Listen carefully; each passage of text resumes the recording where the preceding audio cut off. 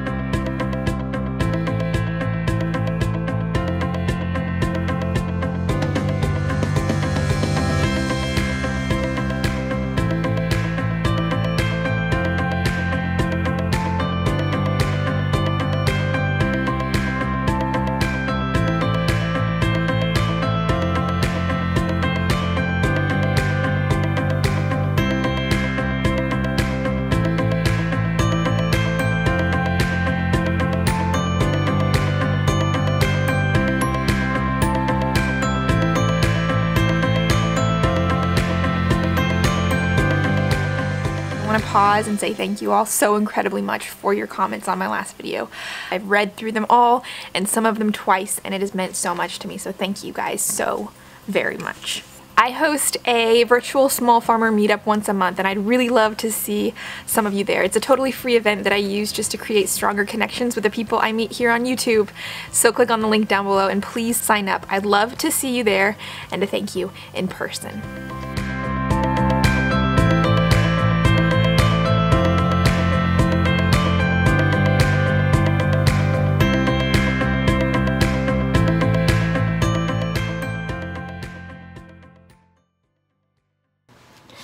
Today is all my sheep's due date. Right now there's one in labor.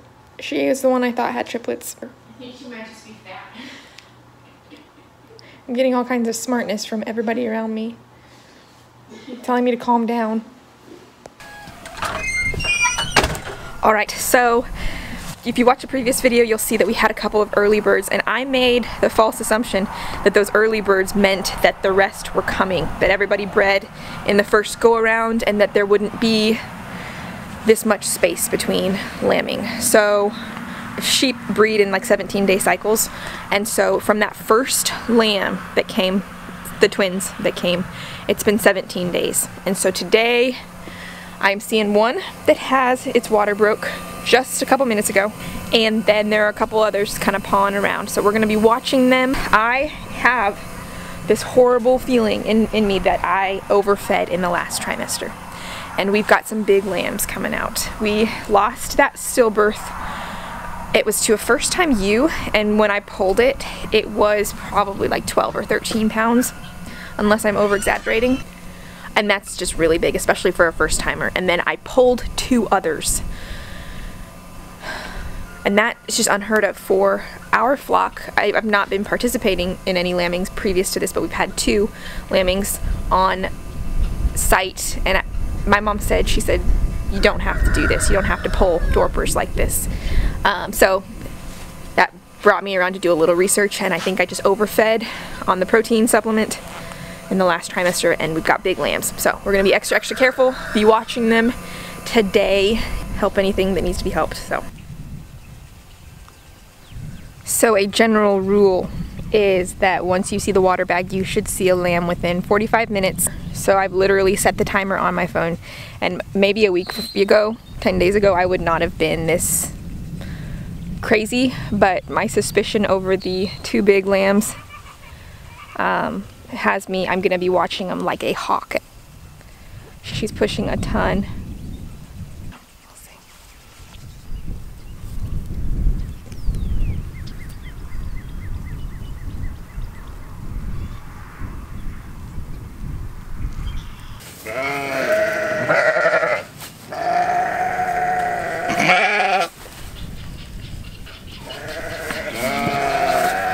Make sure that the legs are connected. Perfect, I've got the head and everything. That's it, come on. Perfect. You're gonna be good.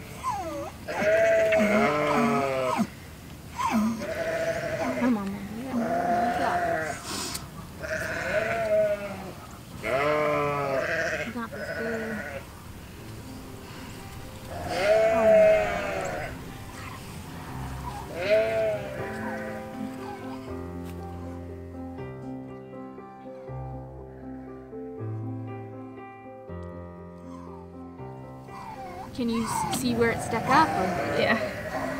Similar scenarios last time. It's just the...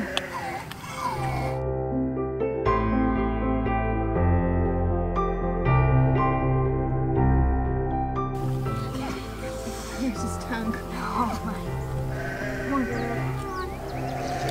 Push. Push. There you go.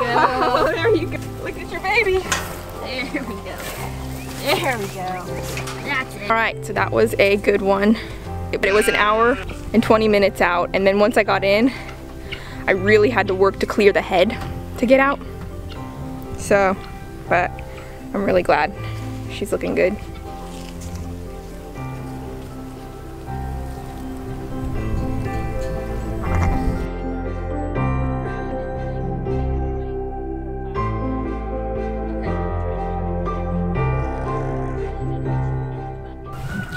So he has been out for about an hour and a half, but he's not getting up on his feet. And typically when I see him get up, you know, in like 30 minutes or so.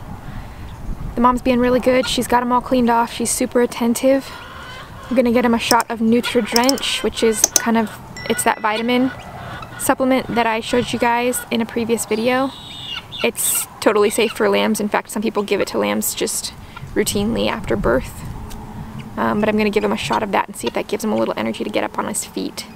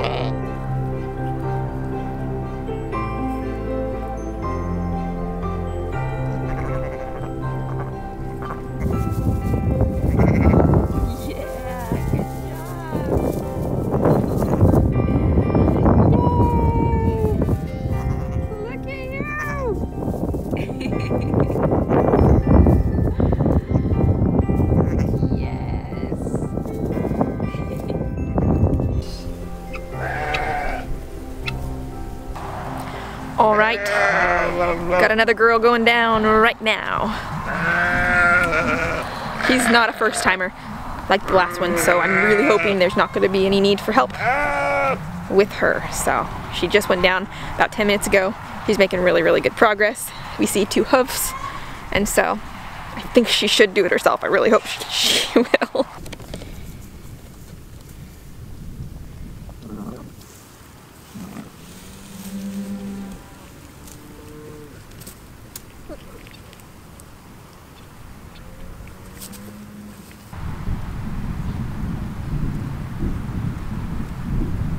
So lambing continues, pardon the non-orange headgear. Our biggest ewe, is this Pearl or is this 42? 42. Yeah, this is 42.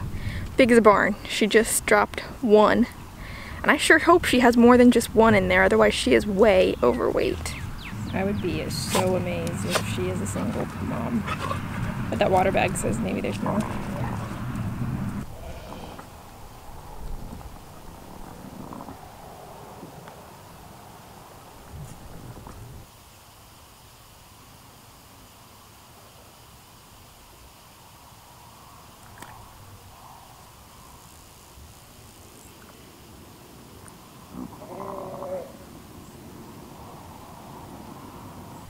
So she just did twins all by herself. I know sheep should do it all by themselves no matter what, but it's been such a season. And it just feels so good to see them do it like they should.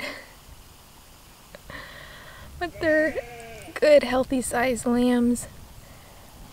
And they're up and at it. So I had one that started to lamb about 30, 45 minutes ago. And this huge rain shower just washed over. Went to check on her. She had 2 hoofs out. Looked like it's going okay. But she's, since the rain started, they all crowded into the corral. And she was right in there in the middle of them. So I'm gonna go check and see if she's giving herself some space to finish the process.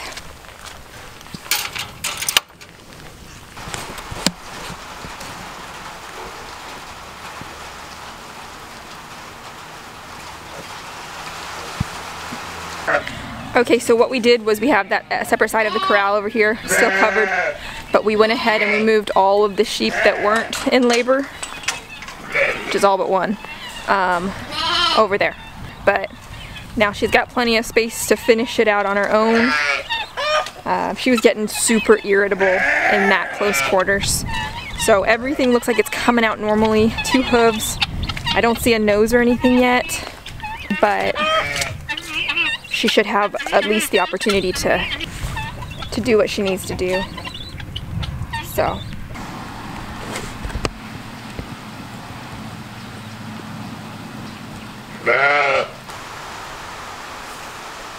Oh, she had twins. Oh, good job. Had twins. She both doing great.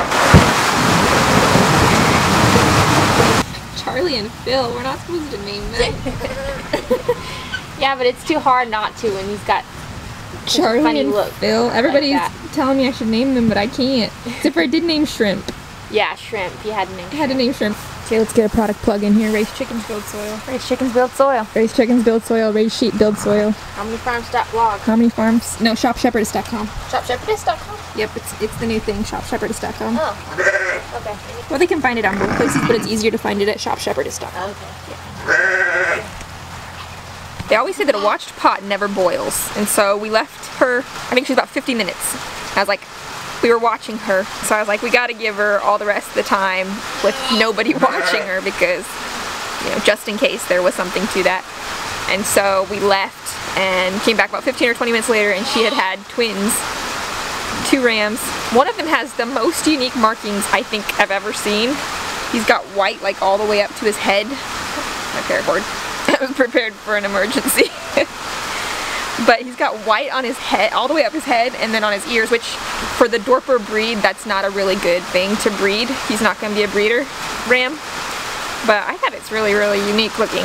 So it'll be fun to watch him grow out and see that on pasture. But one of them will be a meat guy, and then the other one looks like a dynamic little ram. We might be stuck all night. We're trying to figure out how we're going to get back up to the house. I don't really want to sleep here. Somebody said cheesecake, so I had to run back to the house.